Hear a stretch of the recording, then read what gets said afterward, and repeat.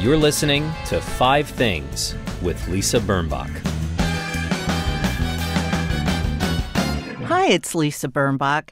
And you know, sometimes you just need to change the venue. I did. I needed a little break from home, and I had to go somewhere. Where could I run away to just get a basic refresh? I took a break. I went to Los Angeles to visit Exhibit B, and I Velcroed myself to her for 4 days, and I feel actually refreshed and happy. We, took walks. We ate a lot. We drove a lot. I did have to go to her friend Sarah's birthday party at a tiki bar on Hollywood Boulevard in the depths of Hollywood one night, very late. And I know in some ways I was the most exotic creature there because I was old enough to be everybody's parent. But it was just great. My agenda was to spend time with my kid, and my kid and I spent time together. What can I say? And the weather, of course, was very nice. So I am refreshed, and I hope you can hear it in my voice. I am happy to tell you that someone I've known a very long time, Andrew Friedman, is my guest today. He is one of the country's preeminent food writers. He's not a food critic. He writes cookbooks with a lot of important chefs that you know, star chefs, I guess you would call them. And he has a podcast called Andrew Talks to Chefs and a blog called Tokeland, toque as in the white hat that chefs used to wear, and a cool book called Chefs, Drugs, and Rock and Roll. And we'll be talking to him.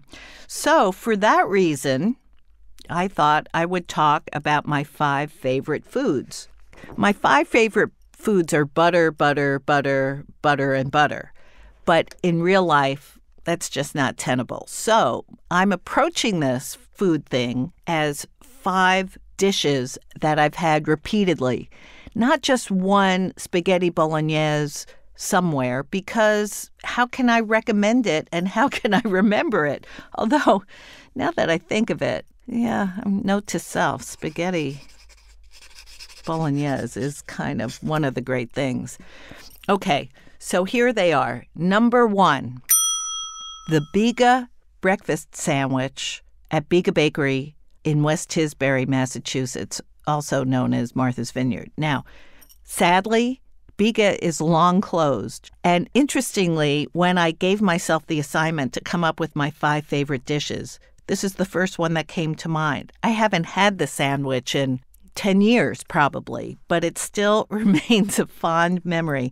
Of course, it's eggs, which I used to love, and spinach, and I think a kind of cheddar, white cheddar on a sourdough, if I'm correct, roll. Oh, and tomatoes. Oh, my God. Incredible. I used to walk there from the house we rented with my exhibits, and we would each get one and then walk home, and that was like the whole morning. That was our morning. Oh, I love that sandwich. I know they're great egg sandwiches all over the place. I see other people eating them, but that one was momentous. I think the bread was great because it was a bakery. It wasn't a coffee shop. Not that I have anything against coffee shops. Number 2, the fried chicken at Root and Bone on the Lower East Side of New York. As some of you know already, fried chicken is my kryptonite. I am weak when it's presented to me or near me. I can do nothing but order it. I become rather like an automaton. The chicken there is superb. The biscuit, superb. The atmosphere, superb. The alcohol, very superb. It's now a place you can get a reservation at through Open Table, but Root and Bone has fantastic fried chicken. Now, a caveat, there's still many fried chicken places in New York, and most particularly in Brooklyn, that I have not been to. Feel free to correct me. Feel free to send suggestions of where the best fried chicken is in New York. I don't even mind Popeyes, to tell you the truth. I really don't. But anyway, that is number 2. Number 3, I'm going to say a classic hamburger at JG Melon's.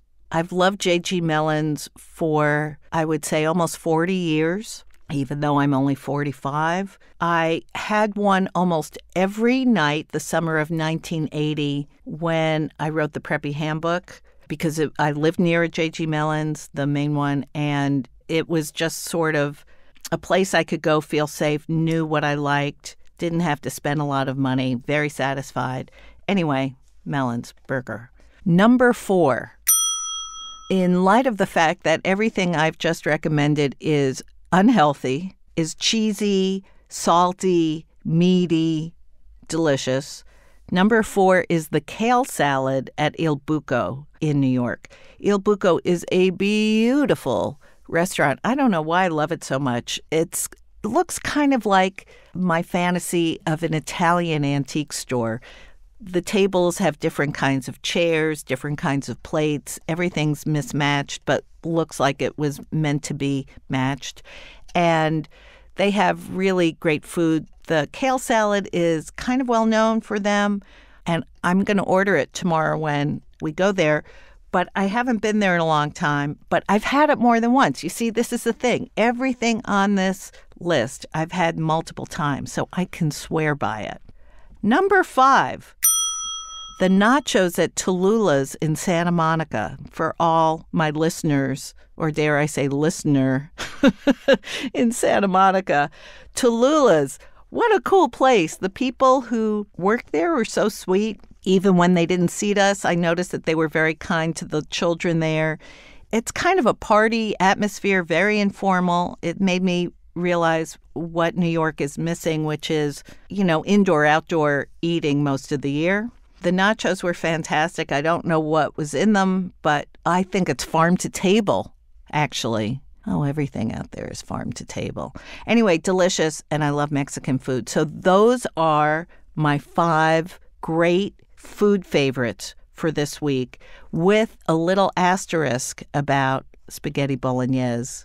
I used to love it at Parma on 80th and 3rd, and I haven't had that one in so long I can't recommend it. And Vico had great bolognese, but they're out of business, so I'm going to have to find it. Anyway, welcome Andrew Friedman, who talks to chefs and today is talking to us. Hey, Andrew. Hey, Lisa. Nice to see you again. Always good to see you. Always a memory lane moment. There is, but because we're sharing this with other people, we won't go too inside. Okay. I want to talk to you about the world of celebrity chefs, and specifically whether the concept of a celebrity chef is good for food. Oof. That's what I used to ask questions to a friend of mine who was in law school when I was an undergrad, and he would say, that's a loaded question. Yeah, it's a loaded question. I mean, yes. The short answer, I think, is yes. Mm-hmm. Mostly yes. I think a lot of food trends that have found their way into the mainstream started in restaurants run by what we call celebrity chefs. I don't love the term celebrity chef because I think if you're a chef who is strictly on television and you don't have restaurants, and especially don't ever cook in restaurants, that's to me a celebrity chef. I think somebody, you can take even someone like Bobby Flay, who's known as a celebrity chef.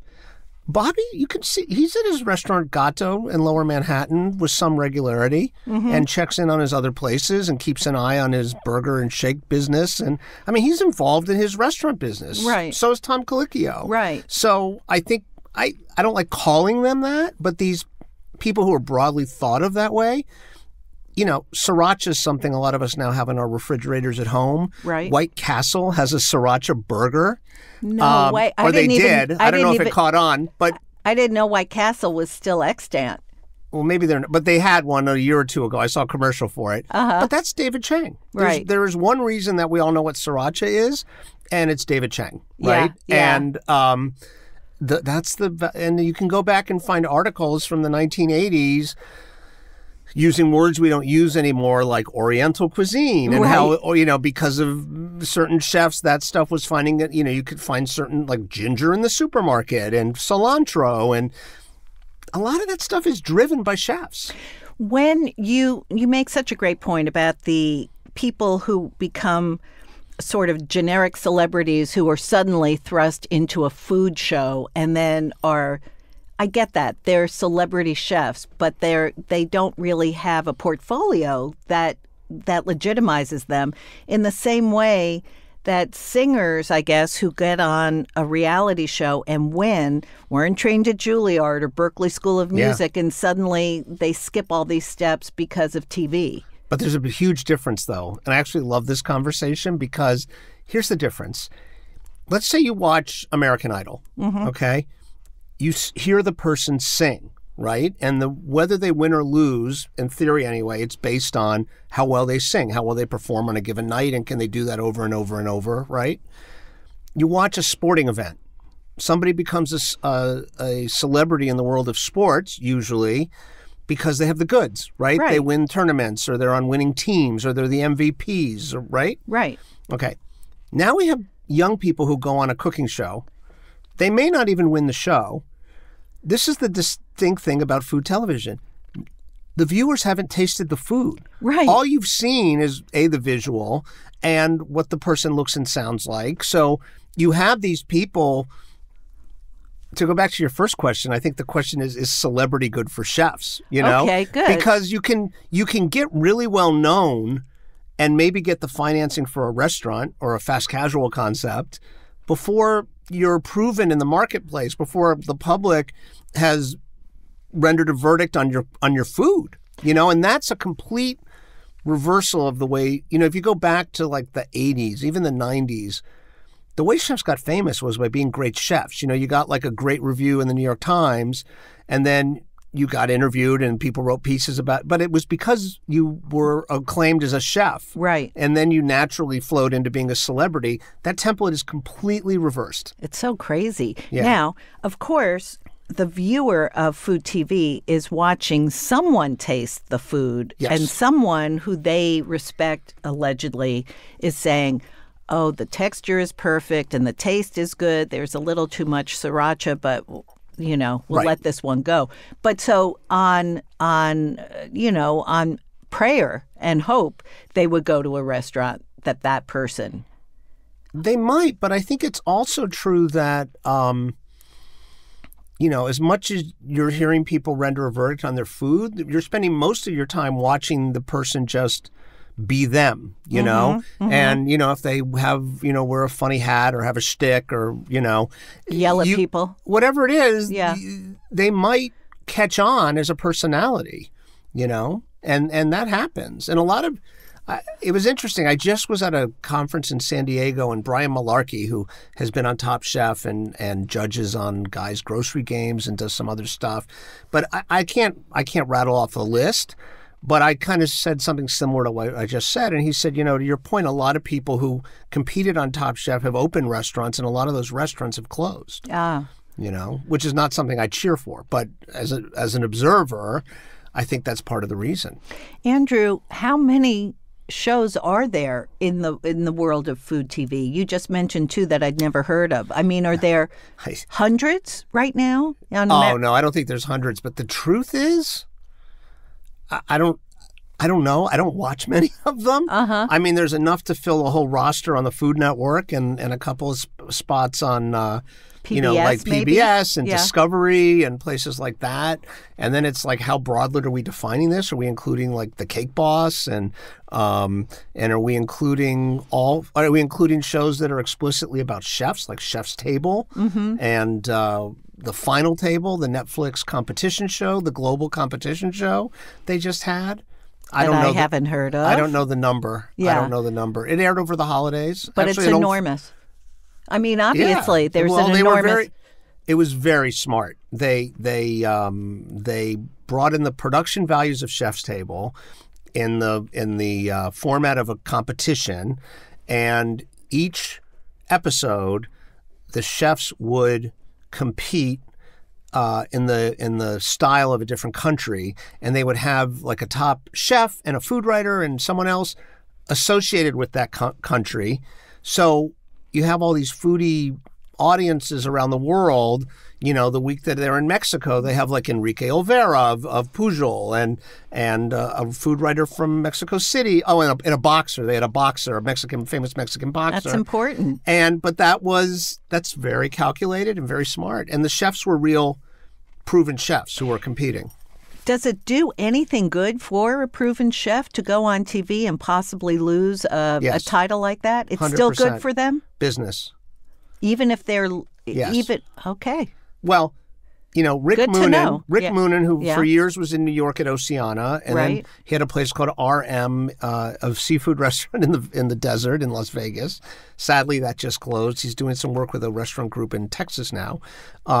But it was on the record, so I assume I can say it. I saw him a few years ago. He had done Top Chef Masters, and he told me that his business in Vegas went up 300%.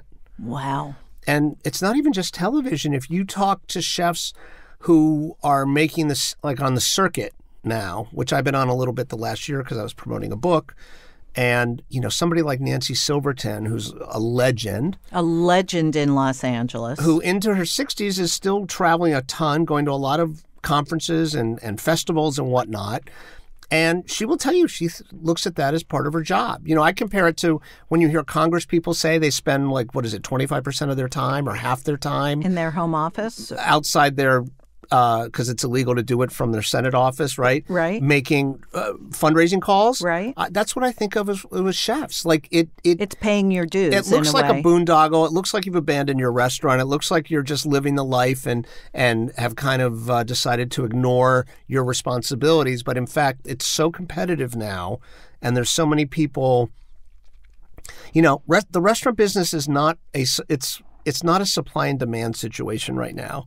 The reason there's so many restaurants, which means the reason there's so many restaurant closings, is that there's so many people who have a dream of being in the restaurant business, right? Mm-hmm. You can compare it to actors. There's a lot of actors out of work, but it doesn't cost, $5 million to produce each of them, right? There's no overhead. But they have a dream, yeah. Right? It's the same math. The difference is now, and this is why, you're starting to see a lot of people leave what have traditionally been the A markets and going to Minneapolis, Portland, Oregon, places that now have these thriving restaurant scenes. Providence, Rhode Island. Yeah. Crazy. Yeah. These places have, it's because, one of the reasons is it's just become a nightmare to do business in and compete in New York, San Francisco, LA, Chicago. It's tough. It's really tough, and there's not enough diners.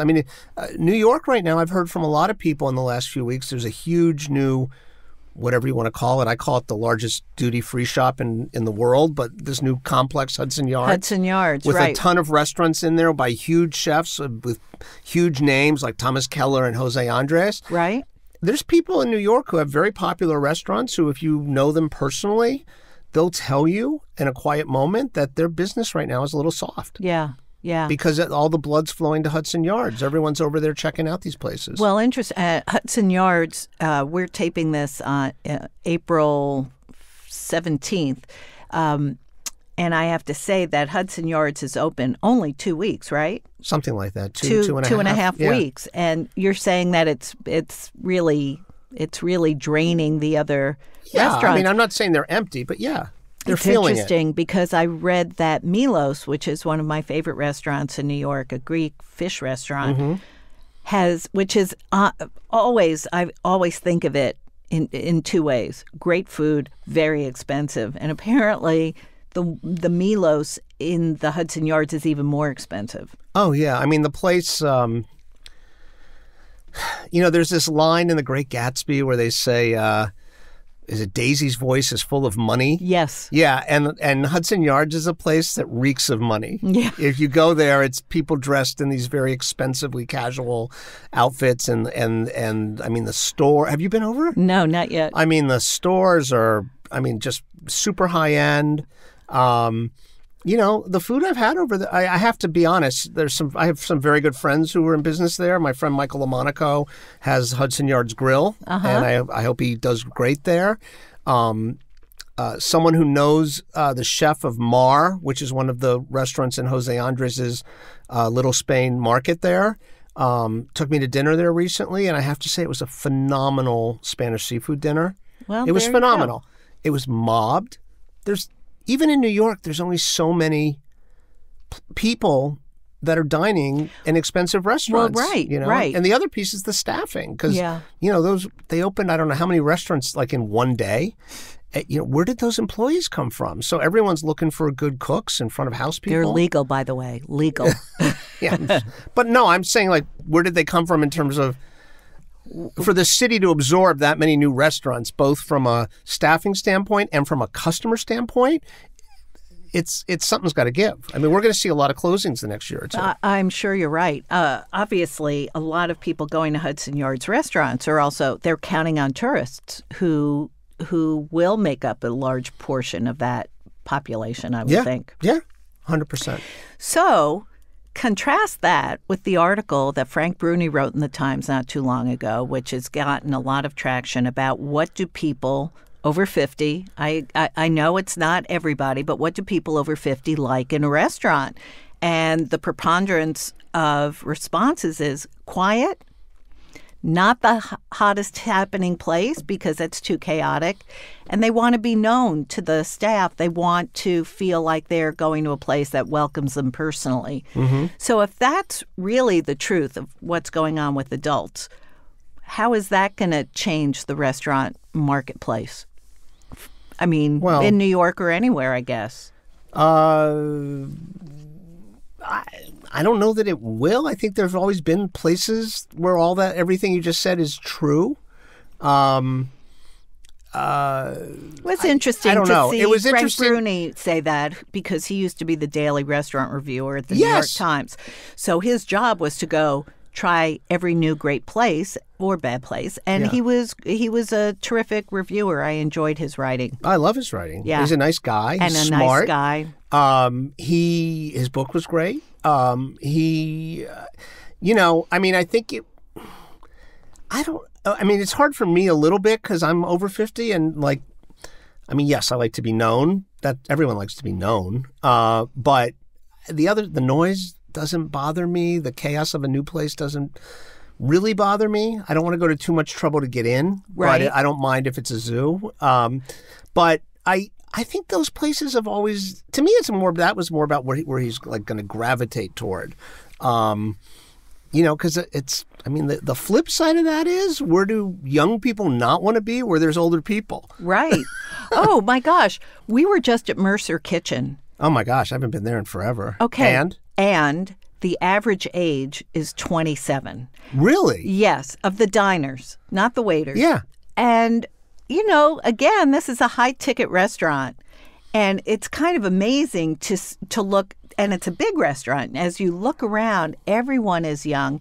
Everyone is fabulous. Yeah. And, I guess... I didn't feel as comfortable there. Really? I didn't really care. I had my food and it was good and it was fine and it was convenient to where we had been earlier in the night. But wow, it did.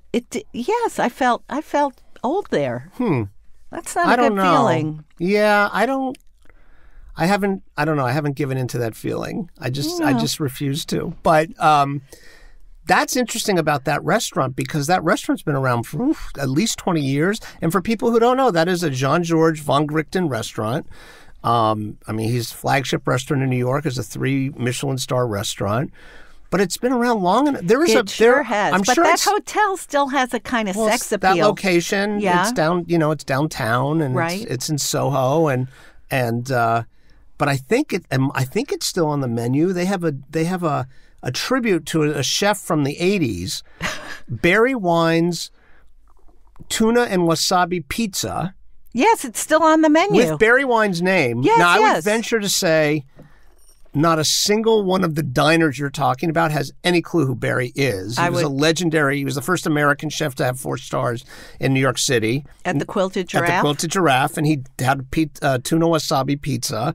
And when John George opened that restaurant as tribute to Barry, that was on the menu. It's always been on the menu. It's still on the menu. Yeah, but so it's hard for me to fathom that can still be there and they can be serving 27-year-olds. It'd be interesting to know if any of the 27-year-olds order that pizza, but I guess they do. Otherwise, it wouldn't stay on the menu. Do. I just probably have no idea who Barry is. Well, they probably think Barry wine is a kind of wine that it was marinated in. Maybe. Yeah it's marinated in Barry wine. Okay, so Barry wine is not a marinade. Spaghetti Bolognese, which I mentioned before, I'm going to say that I love the version at John and Vinny's in Los Angeles. That was a huge weight off my shoulder. Have you been there yet? I have not.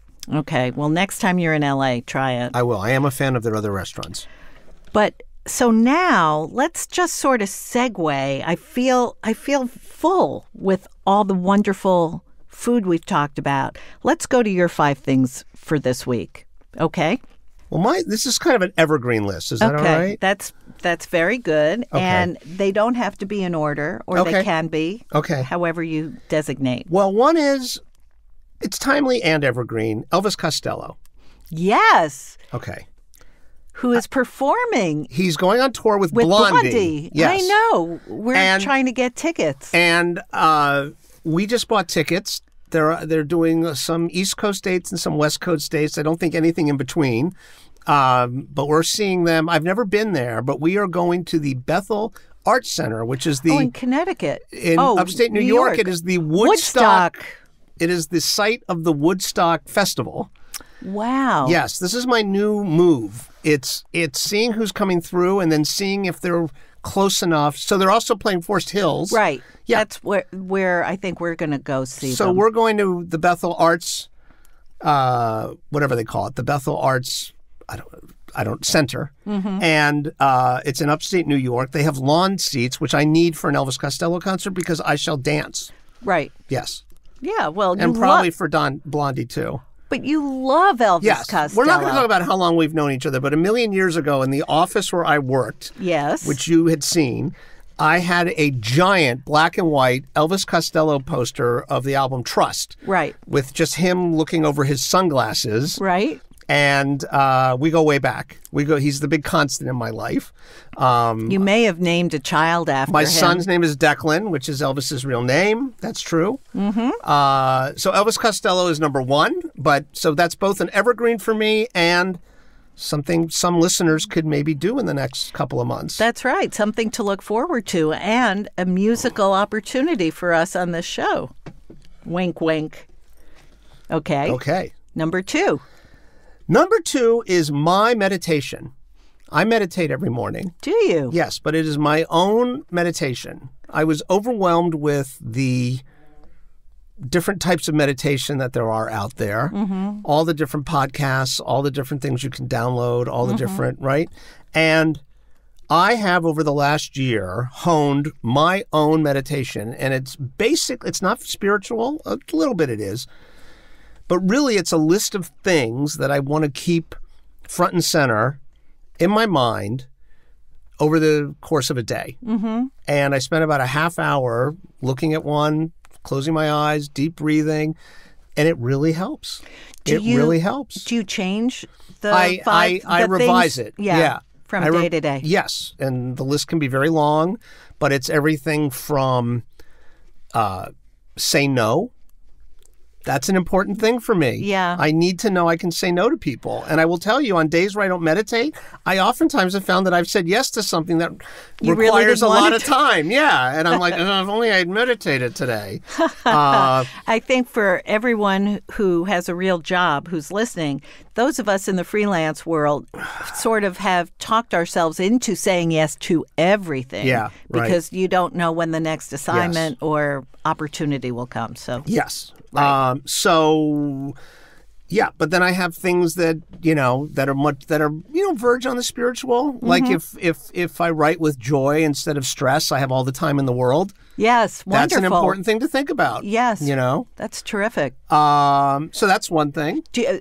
Eyes closed, sitting in a certain position, sitting in a certain room, anything like that? Yeah, we recently did some rearranging in our house. We had an armchair that was in our living room.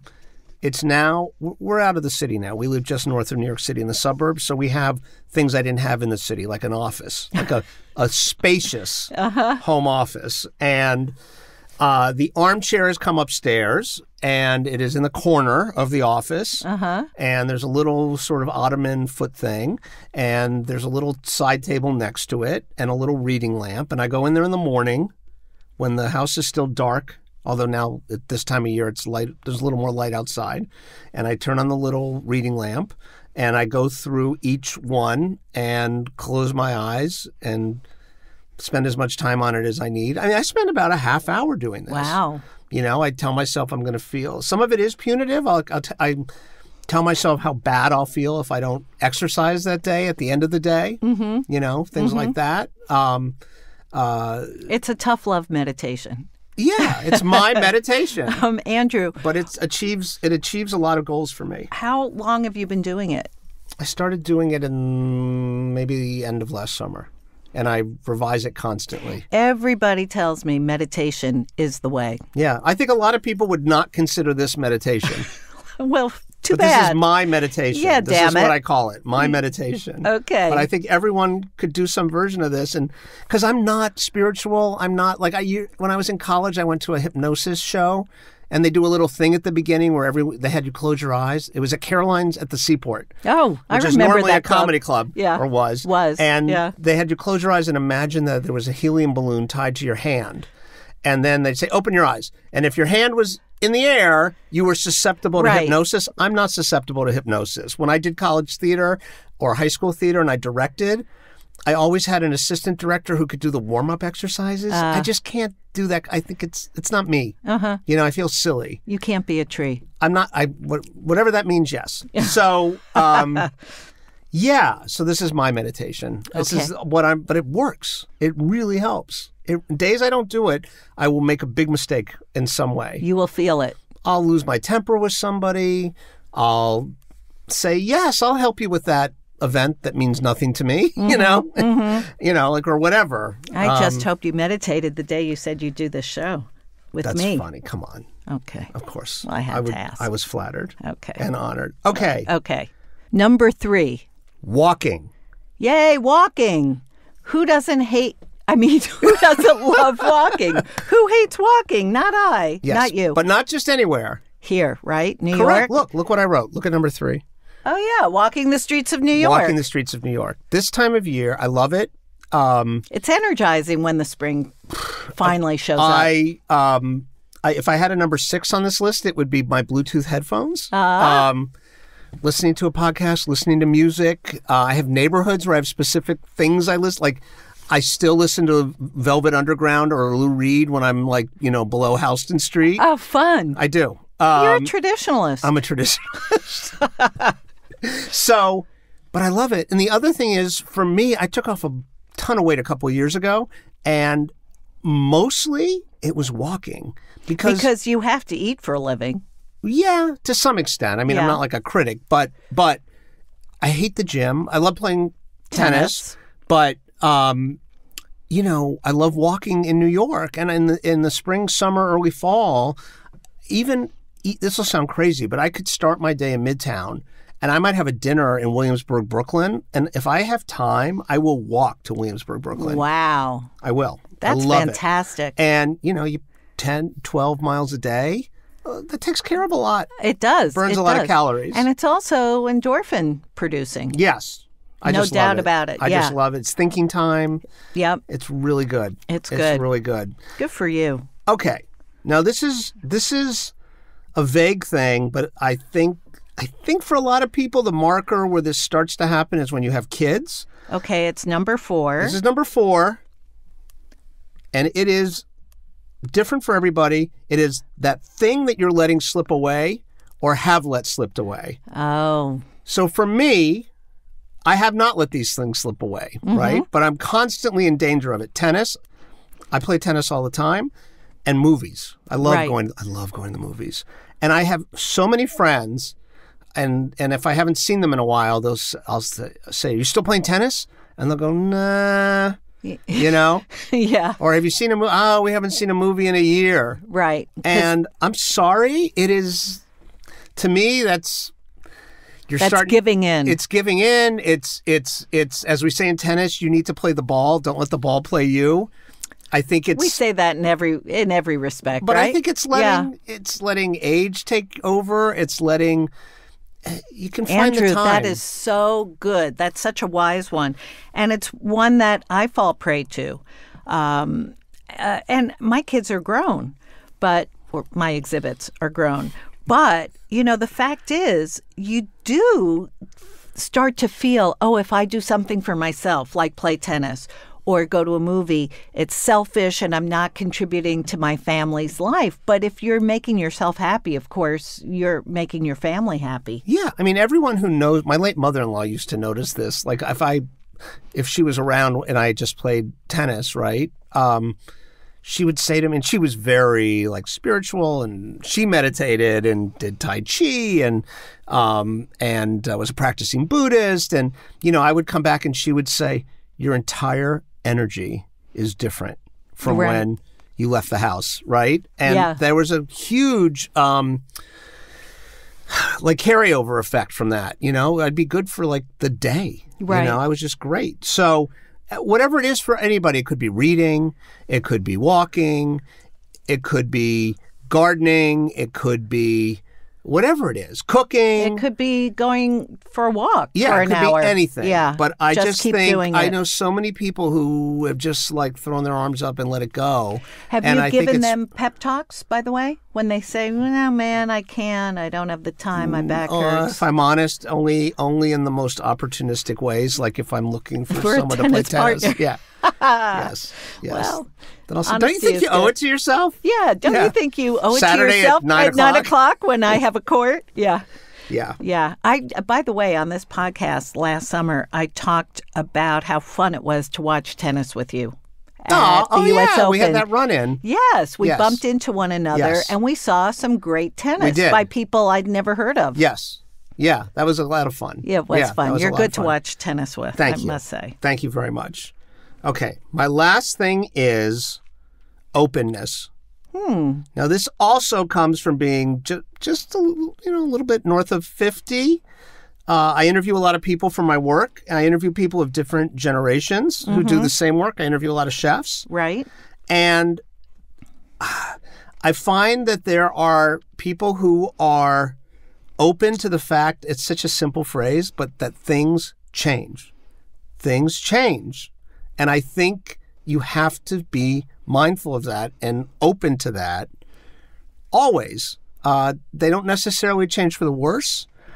In my world, I know chefs who are absolutely dismayed at the fact that you can go to the grill, which is in the former home of the Four Seasons, in shirt sleeves, right? That's sacrilegious. Right. There are people who are dismayed that a restaurant I'm mentioning David Chang again, I don't know why, but Momofuku Sambar, which was his second restaurant, got 3 stars from the New York Times. The waiters are in T-shirts and there's no seat backs. Right. Right. And that was scandalous. Right. Now, the funny thing to me about the people I'm talking about is when they were in their 20s and opening game-changing restaurants in New York, they were the young punks, right? Right. They were doing American food, not French. Right. And American wines. American wines. And the waiters weren't in tuxedos and, Yes. And there were all these old guard people staring daggers at them, right. And they've forgotten their own lesson. Yeah, that's interesting. But I think it's normal. I think it is something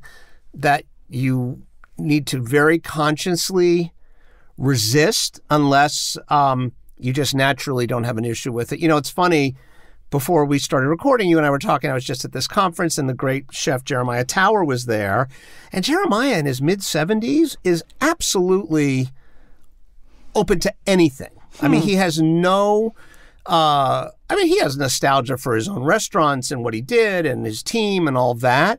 But he is open to whatever is coming next. You know, he's absolutely... You have to be at peace with yourself to do that. I think you do. You need to not be threatened by it. Right. You know? Not threatened by... Yeah, and I think that's what's behind a lot of it usually is people see maybe their own mortality, their own irrelevance, their own whatever as the collateral of change. Well, speaking as someone slightly older and not wiser, I think we all see our obsolescence in the mirror, you know. And I suppose that a chef who's been doing it for 40 years can also lose sight of the fact that he or she was once a pioneer.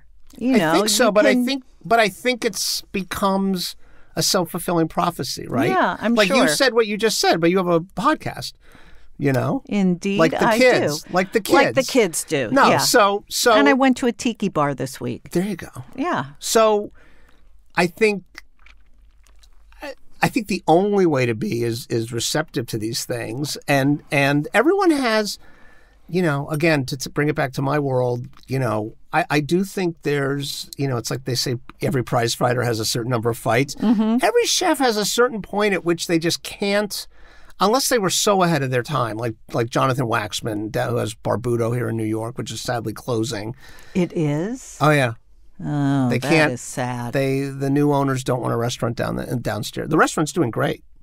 I'm going to have to go there for the roast chicken soon. But, you know, Jonathan was so ahead of his time. So ahead. So unless you're somebody like that, there comes a point where your food just, you can't keep up. Nobody can. And it's like rock musicians. At some point, you're doing the nostalgia tour, right? Instead of the new album. Right. Well, you know, what's interesting, too, is there's so much content, which is apropos of everything. So you read that Christina Tosi is making these desserts with cereal milk. I'm sure there were a lot of chefs, not great ones, who said, all right, we're going to try to do something with cereal milk. I mean, you want to be relevant and you want people to want you. And I mean, I do have empathy for the people who say, my kind of cooking is too old school, or, you know, nobody wants a cream sauce anymore. Everybody's gluten-free. I mean, that is a factor of modern life, is that now there are all these food allergies that didn't exist when these chefs got to really... I know. I have one. I think I do too. Recently discovered. Just last week. But what did you just discover? Well, I found out I heard you talking about this. No eggs. Yeah. And I think I still have eggs in my food, but I don't eat an egg. I haven't had an egg since January. God, you'll be okay. I miss it. But what I was going to say is, you know, people can transition into other roles. You know, somebody with a ton of experience as a chef can maybe, you know, there are a number of restaurants in New York, I think, where if the chef was smart, they would bring in at this point a young, promotable chef to whom they would be sort of a mentor and an editor. Right. But have someone there who's young, who's doing new things, who is promotable, who will be fresh for the press, and that'll make a restaurant feel newly relevant, right? I agree. But I think that's that almost never happens, right? That almost never happens. You never hear about it. The way you hear, let's say, fashion designers take a hot, young, new designer and groom him or her to be their protege and then take over a line. Yeah. You don't hear about that. But I just say it all the time. I just think there's no other way to be. I think it's not that hard to learn how to use new technology, you know?